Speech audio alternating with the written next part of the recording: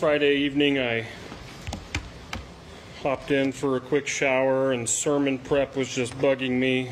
I went to the doctor for a checkup on a Monday for, I hope, really nothing. And then there's a baby coming. Then I was thinking about inflation. Maybe I just finally admitted I'm a little stressed. And on top of it all, I literally had 12 pages of notes on Revelation 3, 1 through 13. And so far what I had for a message was less than spectacular.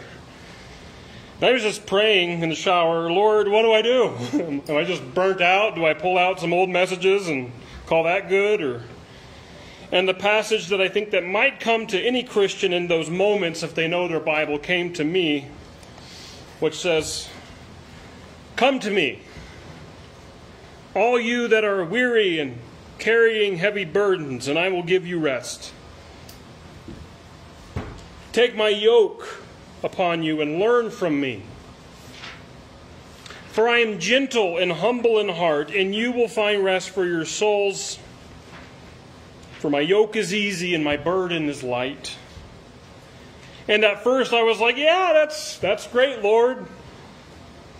So what? You want me to preach on that? Or I'm just tired of switching texts every time I can't think straight. This has nothing to do with my text, Lord. And that's where the Lord got me. It has everything to do with our text. I just didn't see it at first because I don't think any of my commentators or study Bibles saw it. But now, whenever the Lord dropped that passage on me, I couldn't unsee, except for what the Lord is offering here and what that has to do with the church of Sardis, which is what we're studying. So I had every intention of preaching on both the letters to Sardis and Philadelphia in Revelation 3 today, but the Lord said, you're trying too hard, you're trying to cover too much. So we're just doing Sardis. I do invite you in honor of standing to hear the word of the Lord. If you're able to stand one last time, we're going to read Revelation 3, verses 1 through 6.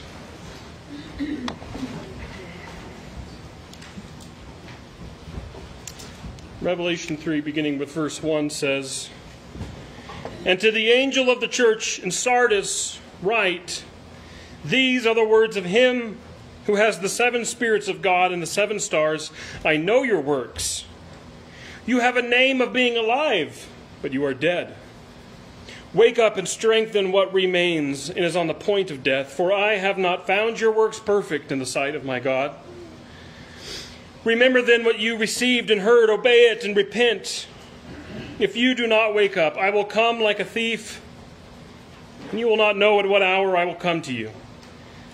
Yet you still have a few persons in Sardis who have not soiled their clothes. They will walk with me, dressed in white, for they are worthy. If you conquer, you will be clothed like them in white robes. And I will not blot your name out of the book of life. I will confess your name before my Father and before his angels. Let anyone who has an ear listen to what the Spirit is saying to the churches." Let's pray. Father, help us to listen to what the Spirit is saying to us today. We believe and trust these words were written down long ago. Your word testifies to their supernatural origin. We know that John wrote them down, but he wrote them down because your Spirit inspired him. Your Spirit was directing him. Holy Spirit, we trust you are present also today. The same Spirit who breathed these words is in this room and can breathe to our hearts and minds the things you want us to hear. So, Holy Spirit, have your way in our hearts and minds. Help us not to grieve or resist the Holy Spirit. Instead, to receive and obey. Not because you want charge of our life with a power trip, but because you made us and you know how we will thrive. And you want us to thrive in communion with you. Lord Jesus, you reconciled man to God through your spilled blood. So we pray that you would make the gospel alive to us today. Say the things that you desire. Have your way in our hearts. We pray in Jesus' name. Amen. Amen. You may be seated.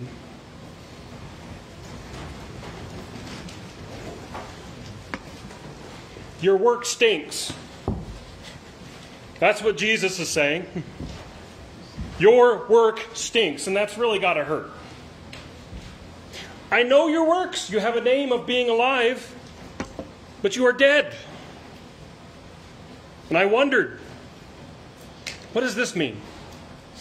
A lot of commentators wonder.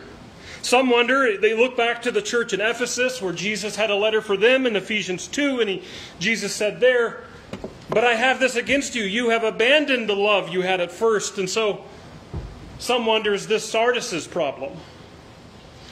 Others might ask, maybe their works are entirely of a religious or self-works sort, the kind of thinking that the Galatians had, who said, we should be holier so we'll be more acceptable. Instead of the truth that in Christ Jesus neither circumcision nor uncircumcision counts for anything. In other words, the law doesn't count for anything when it comes to you and Jesus. The only thing that counts is faith working through love. Maybe that's Sardis' problem. And I first heard Matthew 11, come to me, all you that are weary and carrying heavy burdens. And then I went back to this text and I said, ouch. Ouch, Lord. I wonder if, like me, sometimes you get caught up in all this Christian stuff. The Lord's work, and you do, and the reality is you actually just end up doing and working the way you want to do and work. Look, Lord, I'm loving this person. Look, Lord, I'm studying today. I'm reading my Bible today. Look, Lord, I put some extra in the offering. Or if you're like me, look, Lord, I did it. I wrote down 13 pages of notes. Look, Lord, I did the bulletin again. Look, Lord, I had coffee with Kevin. Your work stinks. Your works, my works. Your work stinks. You know the commandments. You shall not murder. You shall not commit adultery. You shall not steal. You shall not bear false witness. Honor your father and mother also. You shall love your neighbor as yourself. But then a young man said to him, I have kept all these. Look at all these works, Lord. What do I still lack?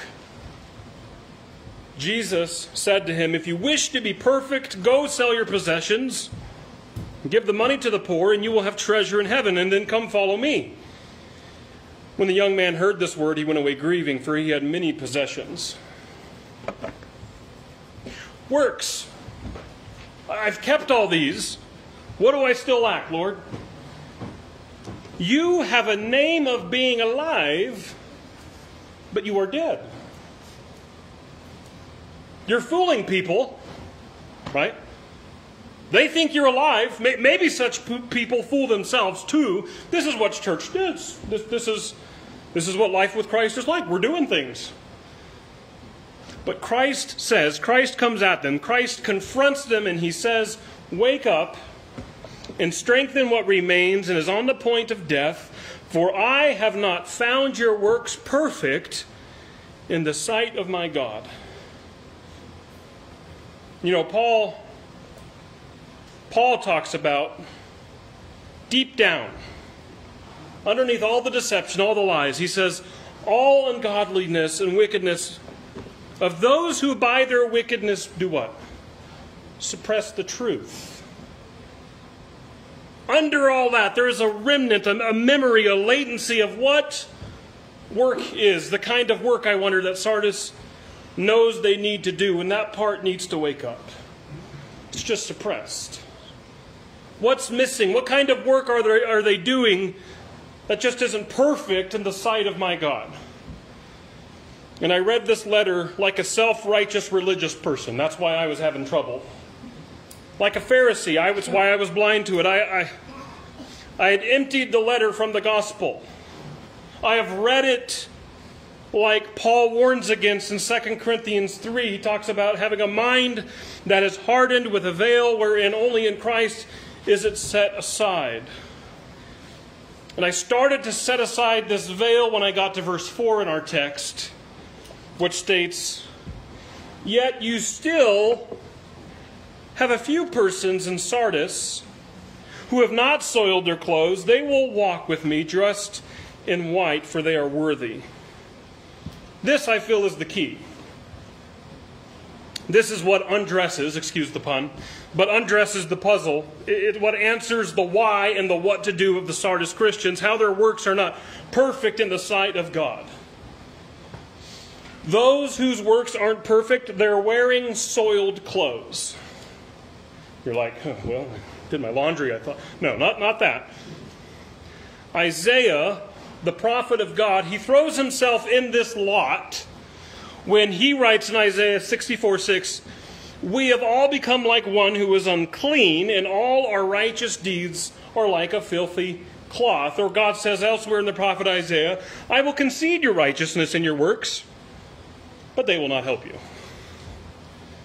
What is God saying in those moments? What is Isaiah saying? We don't impress God. The New Testament, of course, agrees, as Paul affirms, to a gathering of people really smart in Athens. You know, they're the cultured elites. And Paul says, "The God who made the world and everything in it, he who is Lord of heaven and earth, does not live in shrines made by human hands, nor is he served by human hands as though he needed anything, since he himself gives to all mortals life and breath and all things." I wonder, I lean more into certainty, that is Sardis trying too hard? They've become Christians and now they're we're serving God. He needs us to make Sardis great for him.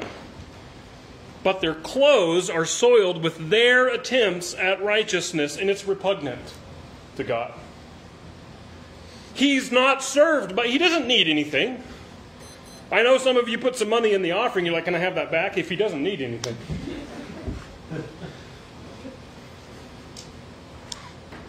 So the Sardis Christians have the reputation, the name of being alive, but they're really dead. But some do walk with Christ. They're dressed in white, for they are worthy. We heard the story of Joshua, as told by Zechariah, read by Bill, take off his filthy clothes, and to him he said, "See, I," says God, "I have taken your guilt away from you, and I will clothe you with festal apparel." Friends, if you try to work yourself, to rid yourselves of your own guilt, good luck. Good luck. That is not why did you see that? "See, I have taken your guilt away." And this truth matters to God, that he's the one who does that. It really matters that he's the one who covers you, that he's the one who saves you. That he is the one and the only one, and his works and his works alone are the only works that you place your faith in. That really matters. To place your faith in your trust in your own works is repugnant to God. In Matthew 22, Jesus takes hold of this wedding garment, this white clothes theme again, in a parable about a king who invites people to a wedding feast. And then the climax comes. And he says, when the king came in to see the guests, he noticed a man there who was not wearing a wedding robe. And he said to him, "Friend, how did you get in here without a wedding robe?" And he was speechless. Then the king said to the attendants, "Bind him hand and foot and throw him into the outer darkness, where there will be weeping and gnashing of teeth." Notice the urgency, the severity, the sobriety of the situation. Only such persons who have taken the wedding garment that the king provides are worthy. Those are the worthy ones in Sardis, the one with the white robe. "Remember then," Christ says to them, "remember then what you received and heard, obey it, and repent." This isn't news, right? Like, nobody in Sardis is probably scratching their heads. They know exactly what he's talking about.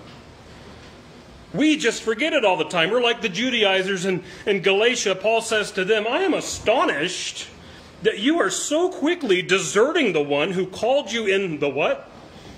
The grace. The grace of Christ, and are turning to a different gospel. We can quickly turn away from what we received and heard.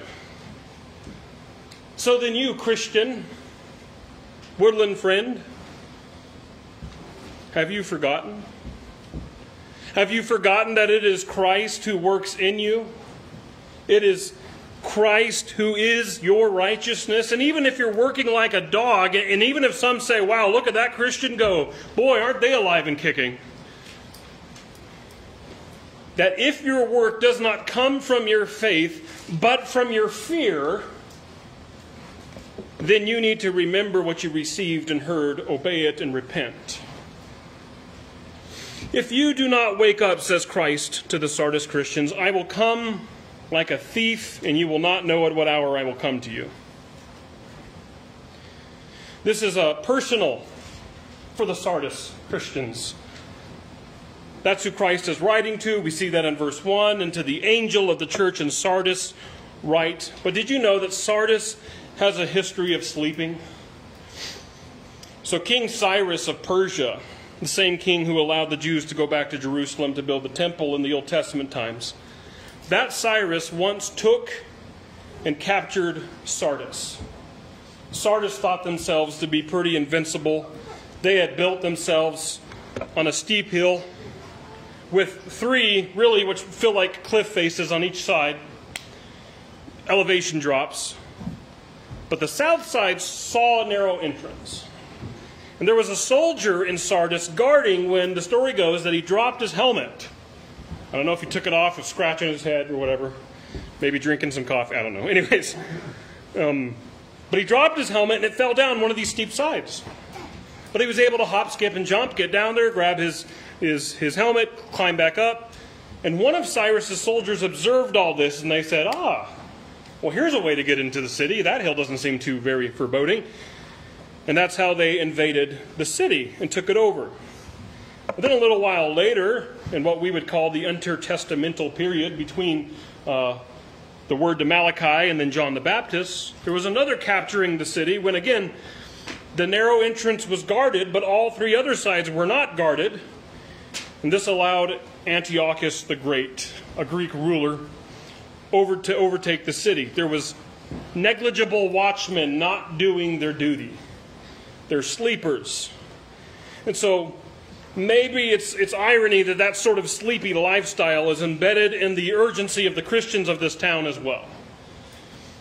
But these are the words of him who has the seven spirits of God and the seven stars, says Christ. These symbols come out of Revelation 1. Verse 20 of that chapter says, the seven stars are the angels of the seven churches. And as you read the seven letters to the seven churches, he always says, to the angel of that church. The word angel could be a supernatural angel, could be just a pastor, or because the word angelos is actually just means messenger of God. Or it could be the person reading the letters. The seven spirits of God is symbolic, no surprise. But what does seven mean? Complete, perfection. So, sometimes we refer to Jesus as King of Kings, Lord of Lords. He's also Spirit of Spirits. He's the Spirit, the Supreme Holy Spirit. And so this is a God who has all the churches in his hand. He has all authority. He's the supreme authority. He knows the spirit of every church, including Sardis. That's who's talking to Sardis. That means that's who should wake up if they're sleeping.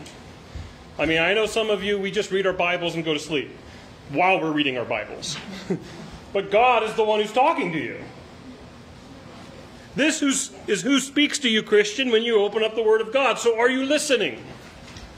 This is who has plans for you. So do you ask him to lead you? This is he who speaks.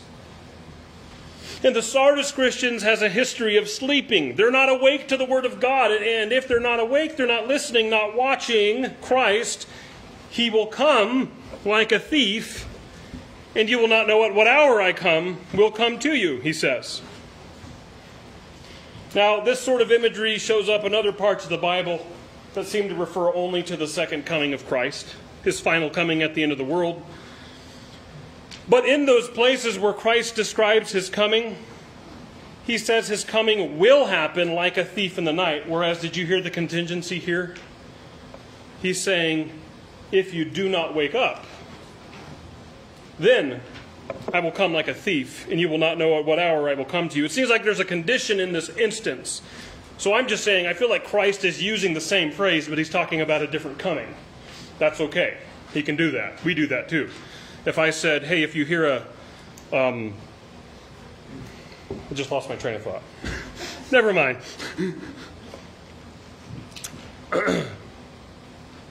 So the Sardis Christians should instead learn the lesson instead of stay asleep. They should learn the lesson. That's the point. Back in verse 5, Christ says, if you conquer, you will be clothed like them in white robes, who we talked about. This is something we can repent from. It should be a good thing to repent from. You don't have to impress God. You don't need to do works to impress God, right? You and I, if we're working, there is reality in what Christ says when he says, come to me, all that you are weary and carrying heavy burdens, for I will give you rest. Take my yoke upon you and learn from me, for I am gentle and humble in heart, and you will find rest for your souls. For my yoke is easy and my burden is light. His yoke is easy and his burden is light. So whenever we hear, for I have not found your works perfect in the sight of my God, it's not that Christ wants us to work harder, but to work purer. It's not that he wants us to put in more hours in the day, but to put more trust in Christ. Because if we trust in Christ, if we depend on Christ, if we rely on Christ, and if we stop saying, have I done enough for you, Christ? But actually, if we flip that and say, you've done a lot for me, Christ. What do you want me to do? Maybe he'll direct us to do something that isn't for the benefit of our salvation, because that's already been secured, but for the benefit of his kingdom. Because we already said Christ is entirely concerned with our motivations. We may not be, but he is, right? How did you get in here with a robe, with a wedding robe? Why are you in here trying to break into my wedding feast and ignoring the clothes I gave you to wear in the first place? Those are the clothes you need to wear. So why are you not wearing them? But if you are wearing them, Christ promises, I will not blot your name out of the book of life. I will confess your name before my Father and before his angels. Now, some of you, if you're following me, and if you're not asleep yet, you will be. No, just kidding. We saved the best for last, this verse, because it's really got people talking. There are some people who would believe this, that God decided before the foundations of the earth who's saved and who isn't. And the saved people have their names written down in the book of life. The unsaved ones don't. In fact, this seems to be kind of the point in Revelation 13:8, where he says, and all the inhabitants of the earth will worship it, referring to the worship of the beast, which, spoiler, you shouldn't worship that beast. Everyone whose name has not been written from the foundation of the world in the book of life. So what does this mean back here in this verse? Why is Christ writing down names in the book of life, but by his very words here, stating that a situation could theoretically exist where one's name might be blotted out, erased? The name was written down, they were saved, they were receiving the benefits of being on the register of the kingdom of heaven. But hey, you need to conquer what I'm talking about here. You need to have the right works before God, or I'll blot your name out. I'll remove you from the citizenship. Now, first off, I would say, I think we should all agree that in the kingdom of Christ, where Christ is Lord, Christ can probably do whatever he wants to do. We probably should say, you need my counsel, buddy. He can do whatever he wants to do. And if he wants to banish a citizen to exile, he has complete authority to do that. I am one, personally, who I believe that a person can forsake one's own salvation and willfully walk away from Christ. The Bible gives us all sort of warnings that I take as real warnings, not theoretical ones. Paul says, listen, I'm telling you that if you let yourselves be circumcised, Christ will be of no benefit to you. Once again, I testify every man who lets himself be circumcised that he's obliged to obey the entire law. You who want to be justified by the law have cut yourselves off from Christ. You have fallen away from grace. So in other words, Paul is saying, if you think you need the law to be saved, he's not talking about that simple medical procedure. No, that was just a symbol to refer to the entire law. And he's saying, if you think that God is so concerned that you take that entire law and you follow it to a T, and that's how you're saved, that very act, you're actually cutting yourselves off from Christ. You're falling away from grace because you're not thinking it's grace that saves you. And so Paul is warning the Galatians, a real warning, an urgent red flag. He's saying, if you think your soiled clothes is what God wants and not his white garment, then you're falling away from grace. That to me sounds like forsaking salvation. Sounds like you were in a place of being saved, but you've done something to wander away. Paul tells his spiritual son Timothy to fight the good fight, having faith and a good conscience. By rejecting conscience, certain persons have suffered shipwreck in the faith. Among them are names I will not pronounce for you, whom I have turned over to Satan, so that they may learn not to blaspheme. Shipwreck in the faith. That doesn't sound good. Here's the picture I see, that faith is a ship, the destination or the port of salvation. These two have suffered shipwreck, meaning they didn't get to port. And then Paul says he's handed them to Satan. If your leader or ruler is Satan, if he's your master, I'm assuming that means Christ no longer is, and I think that means you've forsaken salvation. The brother of Jesus, James, he finishes his book with this encouragement. He says, you should know that whoever brings back a sinner from wandering will save the sinner's soul from death and will cover a multitude of sins. Now, I think James is talking about a real scenario here. Not just one that could always only ever be imagined. In other words, things like this can happen in James's mind. That if a sinner is wandering, but a Christian brings him or her back, that person will be saved from death. What kind of death? A death that might happen if someone's name is blotted out in the book of life. So Christ is pressing the urgency here to the Sardis Christians. If you conquer, I will not blot your name out of the book of life. I will confess your name before my Father and before his angels. And you might be saying, but what about eternal security? What about blessed assurance? You mean, if I don't get this motivation for works figured out, I've somehow committed the unforgivable sin? Well, I think, with the attitude of Paul, or to say it like Paul,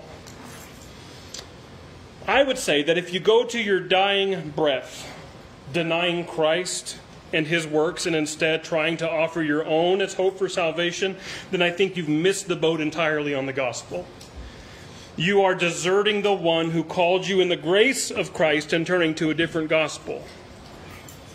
So I think you and I should not ask if God's grace is sufficient, but we should ask, or we should pray, are we yielded?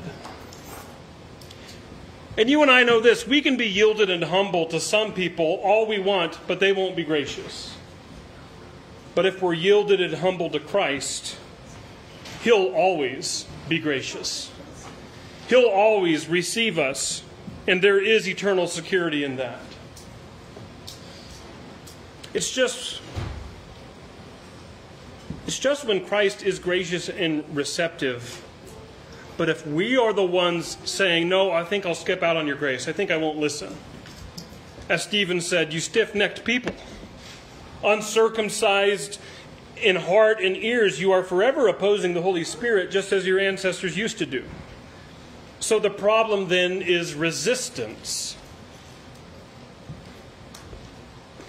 When people come by and say, hey, stop doing imperfect works. Come to Christ, rest in Him, do His works. They're perfect. And you and I say, I'm just fine. I'll just keep doing what I'm always doing. That's all I know. That's resistance. Christ wants change. Christ wants you to wear His white clothes. Let anyone who has an ear listen to what the Spirit is saying to the churches, says Christ. And the good thing about this change is that it would be something ludicrous to resist. It is ludicrous to resist. Come to me, all you that are weary and carrying heavy burdens, and I will give you rest. The labor that Christ wants is a labor that is easy and a burden that is light. And churches and Christians far and wide that are weary and burdened and laboring hard with heavy weights, the sad truth is that's more work, and it's less pleasing than to what Christ wants out of His own people. God wants you to know that your sins are forgiven. Your identity is His son and His daughter, and like we sang, your righteousness is built on nothing less than His blood and righteousness. And from that place, that is where we begin to work. From that identity, that what He did on the cross is what paid the ultimate, final, only necessary price, and any works we are to do come from a place of faith and love, not fear and striving.